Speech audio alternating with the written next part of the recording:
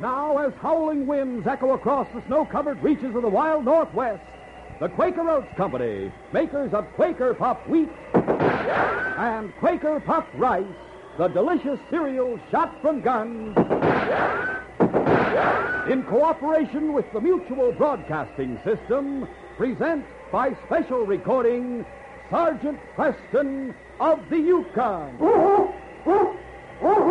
It's Yukon King, swiftest and strongest lead dog of the Northwest, breaking the trail for Sergeant Preston of the Northwest Mounted Police in his relentless pursuit of lawbreakers. And ding! On you, Husky!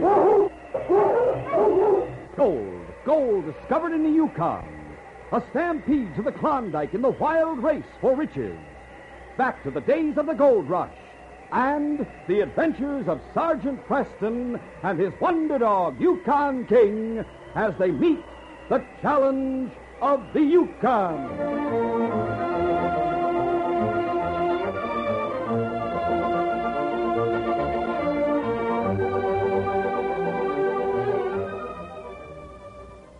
Our adventure will begin in just a moment.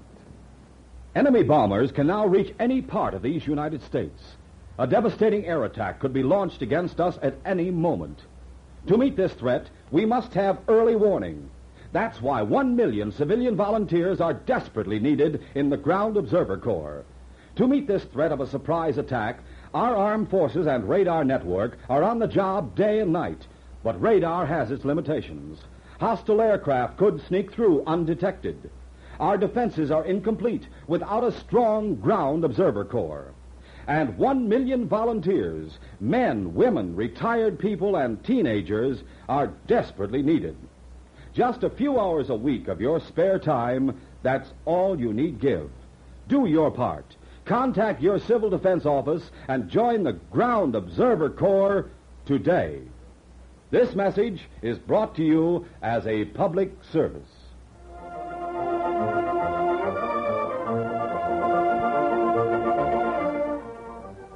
The prisoner had been caught red-handed with the gold from the express office on his sled. And Sergeant Preston had no difficulty in obtaining a full confession. I sure hope the agent's all right. The agent died the day before yesterday, and the charge against you is murder. No, I didn't shoot him. I didn't even have a gun. I never carry a gun. You know you didn't find any gun on me, Sergeant. You took part in the robbery. That makes you an accessory to the murder. It was Dirk. Dirk Jordan shot him. I'll testify to that. They'll go easy on me if I give evidence for the Crown, won't they, Sergeant? I make no promises. Well, I've told you just how it happened. I'll swear to it on the witness stand. Where's Dirk now? Well, after we left Dawson, Dirk and I split up. Why? We knew you'd be looking for 2 men. I kept the gold because I was keeping the team and the sled. Dirk doesn't know anything about dogs. We decided to meet at Beaver Falls. That's a little town east of the Yukon near the border. I know where it is. When were you supposed to meet Dirk now? Well, let's see. We split up 3 days ago. Should be there tomorrow. And he'll expect to find you there. Yeah? What'll he do when he doesn't? I don't know. At the hotel, he'll probably wait. Unless he decides something's happened to him. But even so, he'll have to wait. He doesn't have much money on him. But he does have a gun. Well, I'm sending you back to Dawson with Constable Downing. You're going after Dirk? Of course. Be careful, Sergeant. He goes berserk when he has a gun in his hands. I should never have got mixed up with him. You knew what kind of a man he was, and you planned the robbery. No, Sergeant, I swear. Not till I saw the look in his eyes when the agent caught us. All right. Here's your statement. Read it over and sign it, and you can get started for Dawson with the constable. At 9 o'clock in the morning, 2 days later, John Gates walked down the hall on the second floor of his hotel in Beaver Falls and knocked on the door of room 210. Come on, Al, wake up. Thought you wanted to hit the trail early. It's 9 o'clock. There was no answer. John opened the door and walked in. Al Pierce was lying on the floor unconscious.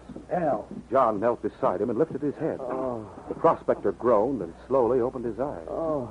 What's the matter? What happened? Oh, he hit me. He hit me with the barrel of his gun. Oh, my head. Who are you talking about? That big hombre with the black beard and the scar across his forehead. Jackson. He's got the room next door. Bet you won't find him there now. What happened? I woke up. It was just getting light. I saw somebody going through the pockets of my coat. I yelled and he turned. It was Jackson. I started to get up and he hit me. Here, I'll help you up. Help you to the bed. I'm all right. Hey, wait a minute. Let me see. See if I scared him off. No. He got what he was after. Your folks gone? Sure. Much in it? Oh, only about 6 ounces of dust. I'll take a look in this room. Cleared out all right. Must have slipped out the back door. Morning, John. Sergeant, Preston and King. Who's there? Glad to see you, Sergeant. Come on in here. You remember Al Pierce? Oh, of course. Hello, Sergeant. We got a robbery to report. Fellow named Jackson came in here this morning, pinched Al's poke, and knocked him out. That's a nasty bruise, Al. I'm all right now, and he didn't get much. Less than $100. The man's name was Jackson? That's what he called himself. Big, black beard, scar on his forehead. Looked like a crook. He is. The man I'm after. His name isn't Jackson, it's Jordan, Dirk Jordan. He's wanted for robbery and murder in Dawson. Murder? Hey, I was lucky. When did he get here? Yesterday afternoon. Said he expected to meet his partner. His partner's in jail by now. Jordan's gone, of course. Yeah. I don't suppose you have any idea which direction he took. No, I didn't see him go. He skipped out without paying his bill. Probably heading north and out of the country if he's wanted for murder. But he didn't get much money from you, and all the stolen gold was on his partner's sled. Crossing the border is simple enough, but to travel all the way to St. Michael would be different. He'd need more money, supplies, dogs, and a sled. He didn't have a team, did he? No. He might have stolen one in town. I'll check. Hey, I have an idea. What's that, Al? Well, last night we were talking about the big strikes in the district, and somebody mentioned Ed Latimer and Jerry Carter. What about them? Well, it was Harry, I think. He said they'd been throwing snow and panning gravel all winter long. But they were getting close to $100 to the pan. Well, this stranger was mighty interested. Wanted to know all about their claim. Where is it? Across the ridge on Wishbone Creek. Due north. Yeah. Those two haven't been to town all winter. They must have plenty of gold. Harry said the same thing. And supplies and dogs? Sure. This Jackson, or Jordan, was plenty interested.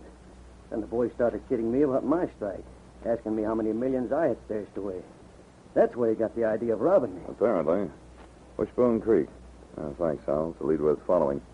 But first, I'll ask around town. There might be someone who saw Jordan leaving. Come on, King. There were no dog teams missing in Beaver Falls. The sergeant was unable to locate anyone who had seen Dirk Jordan leave town. However, just as he was preparing to start out, John Gates pushed his way through the crowd around his sled, dragging an Indian by the arm. Just a minute, Sergeant. Here's Joe Tagish. He might know something. Me not steal nothing, Sergeant. Of course not, Joe. When did you get into town? Only half hour ago. But he came from the direction of Pine Ridge. That's where he trapped. All we want to know is whether you saw anyone on the trail. One fella. Joe see him come. Not like looks. Me hide beside trail. What this man look like? He got plenty hair on face. Him maybe in fight once. Big scar here. Dirk Jordan. No doubt about it. He was heading north, Joe? Toward Pine Ridge. And across the ridge, there's Wishbone Creek and the border. You catch him. Yes, I must. Him got big start. But he's traveling on foot. That's right. King can do it. I'll catch him before he reaches the border. Up front, King. All right. On King! It was snowing hard as the team raced out of town. But King was working as a loose lead, breaking the trail, and he set a fast pace. On and on, faster and faster toward the distant ridge. On, King! They reached it at noon. There was no trail, and the slope was heavily wooded, so the sergeant let King pick his own way. Halfway to the top, he heard the sharp yelp of a puppy somewhere in the woods to his left. He looked back at the sergeant and barked. This was something that should be investigated. Yes, I heard him too, King. What's a puppy doing in this wilderness? Go on, find him, boy. King started through the trees with the sergeant close behind. A new scent reached the dog, the scent of a wolverine, and King increased his pace. Double, King. All right, go on, boy. I'll catch up with you. King dashed ahead. When he reached the edge of a small clearing, he saw the puppy, small and pure white. The wolverine was crouched at the bottom of a huge pine. The puppy was inviting him to play, dashing toward him with mock ferocity and then away. The wolverine was waiting for the puppy to come close enough to be raked by his murderous teeth. As King ran forward, the wolverine struck and knocked him off his feet. But before he could close in for the kill, King was on top of him. The great dog's jaws clamped on the back of the wolverine's neck and tossed him high in the air. He landed in the middle of the clearing, snarling. The next second, a shot rang out. A bullet from the sergeant's gun had ended the wolverine's vicious career. The sergeant hurried to the puppy and picked him up. There, little fella. It isn't so bad. We'll fix you up in no time at all. Come on, King. Back to the sled. Our young friend here needs some first aid. The puppy had been bandaged and was nestling in a warm blanket when the sergeant heard a man calling him from higher up the ridge. Whitey! Whitey, where are you? Whitey! There he is. This way. Where? Oh, there you are. I was looking for a puppy. A white Siberian. This the one on my sled? Whitey! Hey, what's the matter with him? The bandage? He tried to play with a wolverine. Well, wouldn't you know? He got away early this morning. I've been looking for him for hours. Where do you live? The other side of the ridge. Wishbone Creek. Are you either Ed Latimer or Jerry Carter? Why, yes, I'm Latimer. I'm Sergeant Preston, Northwest Mounted. Have you seen a big man with a black beard and a scar on his forehead this morning? Oh, I haven't seen anyone. Well, I have an idea that he's on his way to your cabin. May have reached there by now. Who is this man? Name's Dirk Jordan. He's dangerous, a killer. Sergeant, I've got to get back to the cabin fast. Climb on board the sled. I'll give you a lift. It's my partner. I left him all alone there. He's in no condition. There's no telling what he might do. Tell me on the way. Climb on board. All right. On King! On, you husky!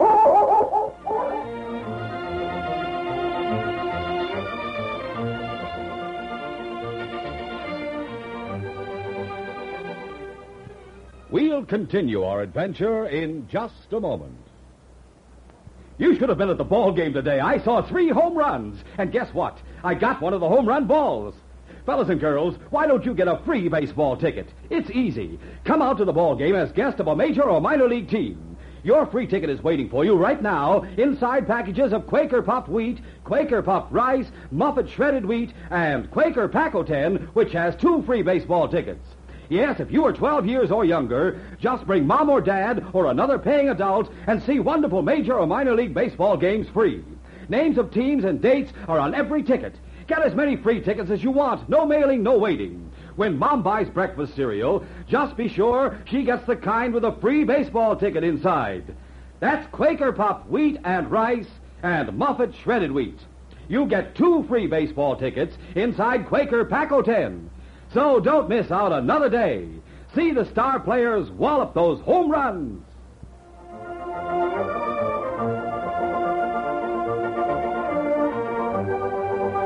Now to continue. As King and the sergeant's team plowed through the drifted snow toward the top of the ridge, Ed Latimer told the sergeant a strange story. What were you going to say about your partner? I have to keep him locked up. What? That's a funny case, Sergeant. I better tell you all about it. 3 months ago, he had a nasty fall and hit his head. He fractured his skull. For a while, I thought he was going to die. But then he snapped out of it. He got stronger every day. He's strong as an ox now. But what? Well, he isn't right in his head. Oh. I don't mean that he's crazy. It's just one thing. A delusion, I suppose you'd call it. You see, Jerry comes from Georgia. He's always found this cold hard to take. He's hated it. Yes? Now he thinks he's back home. I've tried to talk him out of it, but it only seems to make him confused. He starts complaining of an ache in his head. So I've just decided to let well enough alone. As soon as the weather breaks a little, I intend to take him down to the hospital in Dawson. Good idea. Doc Mundy's a good man. Why do you have to keep him locked up? Well, I don't all the time, only when I have to be away for quite a while. It's dangerous to think you're in southern Georgia when the temperature is really 40 below. Yes. He goes outside in his shirt sleeves. He doesn't seem to pay any attention to the temperature at all. But that won't keep him from freezing a hand or a foot. I can see your problem. So you locked him up before you left the cabin this morning. Yeah. I joked about it, said he wasn't strong enough to do any work. And I was locking him in to make sure he didn't. I used a padlock. A strong padlock? Oh, not very. Be easy to break it with a rock. This killer you're looking for wouldn't find it hard to get inside the cabin. Then... Does Jerry have a gun? No, we have only one, his shotgun. So Jordan could force an entrance. Yeah. It's what might happen when he gets inside that I'm worried about. The reason I think he's heading for your place is that he wants gold and supplies. Your partner gives them to him without any argument. Oh, not Jerry. He's an easygoing guy most of the time, but when he loses his temper... Would he argue with a gun? Well, he might not under ordinary circumstances, but with his mind all mixed up the way it is, there's no telling. That's why I'm worried. We're getting to the top of the ridge. Yeah, not many trees on the far side. We'll make good time from here. Too bad it's snowing so hard. We could see the cabin. There's a chance we'll make it before Jordan does. On, King! On, you husky!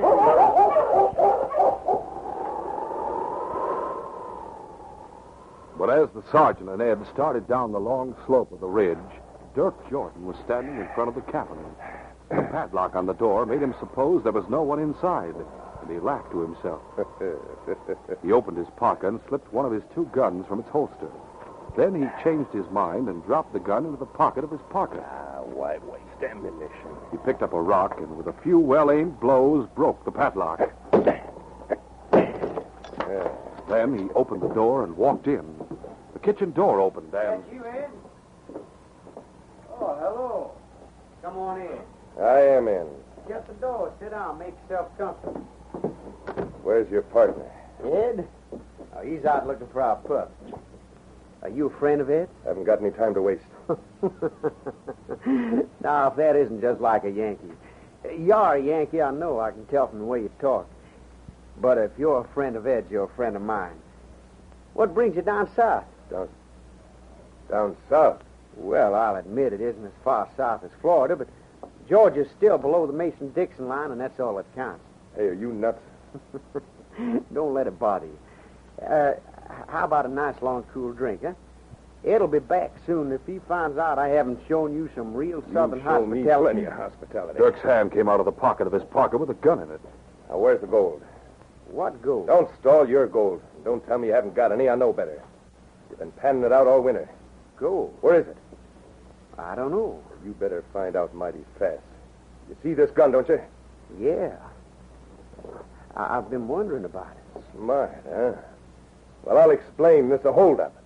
I want gold. I want supplies. I want a dog sled and a team. So you're not a friend of Ed? I never said I was. Get the gold and haul out some supplies, or I'll put a bullet through your head. I don't like you, mister. Move! If there's any gold here, it must belong to Ed, and you're not going to lay a finger on it. As for supplies, all you had to do was ask for them like a gentleman. I'd have given you all we could spare. Get moving or I'll shoot. A threat like that don't scare me one little bit, mister. I'm no fire eater, but when a no-good son of a carpetbagger comes into my home and starts ordering me around, I figure something ought to be done about it. There we are. Jerry stooped down and picked up a heavy piece of wood from beside the stove. Then he started moving toward Dirk. I'll shoot. I mean it, you fool. I've killed men before, and I don't mind doing it again. When my daddy used to get mad, he'd let out a yell. The rebel yell. It's a funny thing, mister, but I feel like yelling myself. One more step. Just as Dirk squeezed the trigger, Jerry's foot came up from the floor and hit his gun hand. Then the club cracked down on Dirk's skull. Dirk dropped. His gun slid across the floor and under the cupboard. Jerry stared at the killer for a moment, shook his head, and reaching down, grabbed hold of the collar of Dirk's parka. He dragged him into the kitchen. A few moments later, he returned to the living room, shutting the door behind him. He took a few steps toward his cot, stopped, and raised a hand to his head. The hand was red when he looked at it. He slumped to the floor.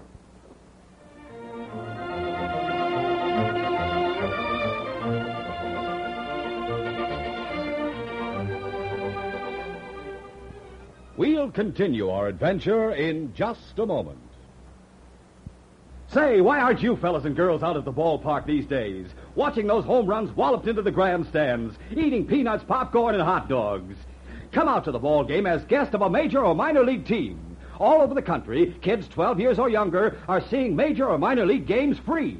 All you do is bring mom or dad or another paying adult, and you get your free baseball ticket immediately inside packages of Quaker Puffed wheat, Quaker Puffed rice, and Muffet shredded wheat. You'll find 2 free baseball tickets inside Quaker Pack 10. Names of teams and dates are on every ticket.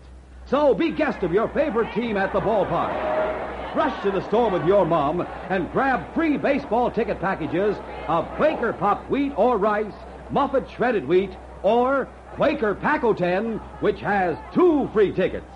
The more packages of these delicious Quaker cereals you get, the more free baseball tickets you get.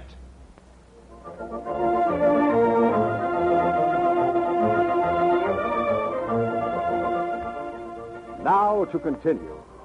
The sergeant and Ed had heard Jerry's yell and the shot when they were halfway down the ridge. It took them another 15 minutes to reach the cabin. Wilking, pull your hold on.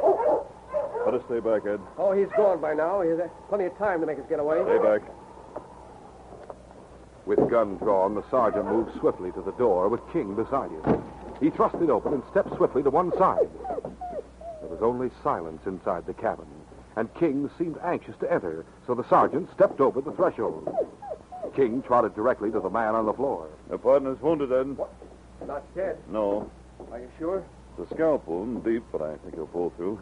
Would you get my first aid kit? I have antiseptic and a roll of bandages right here. Oh, please. Right. Here you are. Pour some of the antiseptic in a pan. I want to wash this thoroughly. Sure. That crook must have shot Jerry, taken the gold, and skipped out the back way. They won't get far. I'll go after him as soon as we take care of this. Here's the antiseptic right on the bench beside you. Thanks. Where was your gold hidden? It wasn't. The bag was in plain view on the shelf. What? The sergeant is still here. It hasn't been touched. He left without taking it. He must have heard your team. We scared him away. Take my gun, look out the back way, and see if there are any tracks. Jerry, he's coming too. Yes, the sting of the antiseptic. It's powerful stuff. It's cool. Better shut the door. Right. All right, Whitey, you can come in. Hurry up.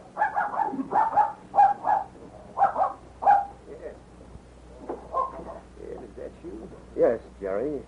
That Yankee. I thought he was a friend of yours at first. Wore a big fur coat. It was a funny thing down here in Georgia. Down here in... What am I talking about? Where am I? In our cabin, Wishbone Creek. Wishbone Creek. It must have been a dream. I thought I was home in Georgia instead of up here in this icebox. You thought. Home. Can you imagine it? Sergeant, he's all over it. His mind's okay. Drastic surgery. I still Yeah, but there was a man here. Yes, Jerry, we know. He wanted gold and supplies. No gentleman, Ed. Made me mad. I didn't care about his gun. I was going to throw him out. I did throw him out. No, pal. He shot you. Yeah, but I had a piece of wood. I hit him over the head, then I dragged him outside. Didn't you see him when you come in? Take it easy, Jerry, easy. Just forget all Yeah, of it. but don't you believe me? Steady, Jerry. I'll be finished with this bandage in a minute. Who are you? Well, he's Sergeant Preston of the Northwest Mounted Police. What's the matter with King? I don't know. He's looking at the kitchen door. Wait a minute. Jerry may be telling the truth. About what? About knocking Jordan out. But instead of dragging him outside, he dragged him into the kitchen. Jerry was shot and dazed. He didn't actually know what he was doing. Ed, I gave you my gun. Where is it? On the table. Get it. Cover that door. No sooner had the sergeant spoken than the kitchen door slammed open. Dirk stood in the doorway with a gun in his hand. King stood between him and the sergeant, who was still kneeling beside Jerry. Ed stood beside the table. Out that gun over here, Latimer. The one on the table. And hurry it up. Why, you... Do as he says. Here. Get your gold, Latimer. All right. Sergeant Preston. That's a good one. Sergeant Preston and the Great King. Make him stay quiet, Sergeant, or he'll never growl again. Down, King. Down, boy. Your partner's in jail, Dirk. He's made a full confession, and you're under arrest in the name of the Crown. Don't make me laugh. Here's the gold. Just put it on the table. I'll get it on the way out. All right. That's it. Now move aside. I'm going to borrow your dog team, Sergeant. Your buddies will find it in St. Michael's. You won't have any more use for it. Before I leave, I'm going to make sure that nobody follows me. Dirk stepped forward. The sergeant's hand was touching the pan of antiseptic. Dirk laughed as he advanced toward him. I can't miss at this range. The sergeant threw the pan of antiseptic straight into Dirk's face. The sergeant rolled aside as Dirk shot. Ping! Dirk was screaming with pain and rubbing at his eyes as he fired at the spot where the sergeant had been kneeling. King hit him from the left side, and the killer went down. He still held the gun, though, and he pressed it into King's side before the dog could grasp his wrist. He pulled the trigger. The hammer landed on an empty chamber. He had fired his last shot blindly into the floor. That's enough, King. You won't need this gun anymore, Dirk. My eyes, I can't see. Your sight will come back in a little while, and when it does, you'll be able to admire this brand new set of handcuffs I'm putting on your wrists. Good work, Sergeant. Oh, I feel like... Well, I got to sit down. I feel like standing up and cheering. No, once I nearly drowned. When I came to, it was like being born all over again. Just breathing, just being alive. It was wonderful. Well, that's the way I feel right now. To be face to face with a killer, to look down the muzzle of his gun. But Jerry, old pal, do you realize it? The sergeant saved our lives. Yeah, give him the gold, Ed. Give him the cabin. No thanks, Jerry. I'll have my reward when the jail door closes on Dirk, and I can say this case is closed.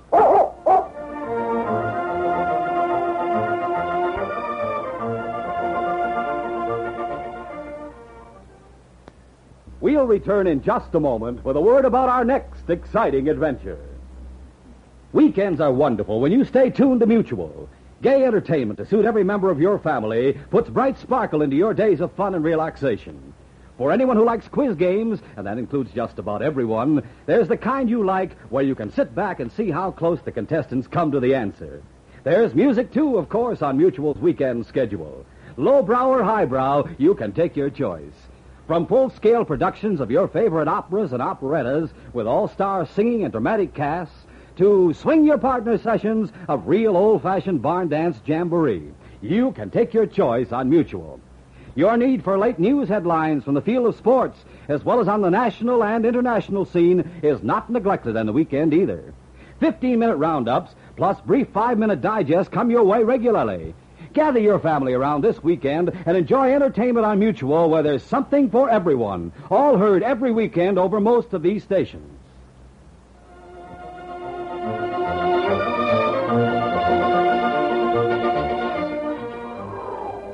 Young Corey Lane slammed the door of Matt Deacon's cabin and started trudging down the dark main street toward the center of town, his head bowed against the storm. He had walked less than 50 yards when he heard his name called. Corey! He turned. Matt was standing in the lighted doorway. Oh! At that instant, a shot rang out. Matt clutched at the air and then slumped to the ground. Matt. Shot. Who did it? Who killed him? Oh, it doesn't matter. The whole world will think I did it. I'm going to be accused of murder. Don't miss this exciting adventure Friday.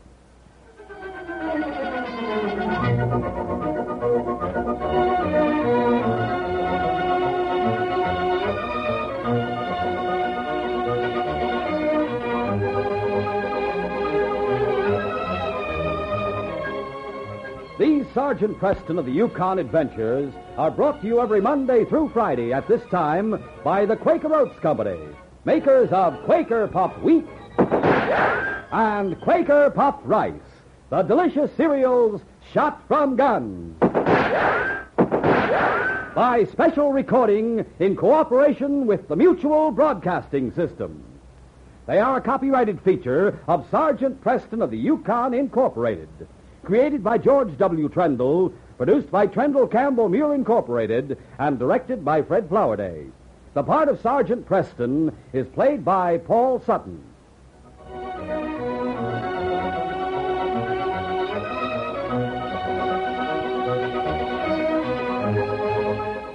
This is J. Michael wishing you goodbye, good luck, and good health from Quaker Puffed Wheat and Quaker Puffed Rice. So long. This is Mutual, Radio Network for all America.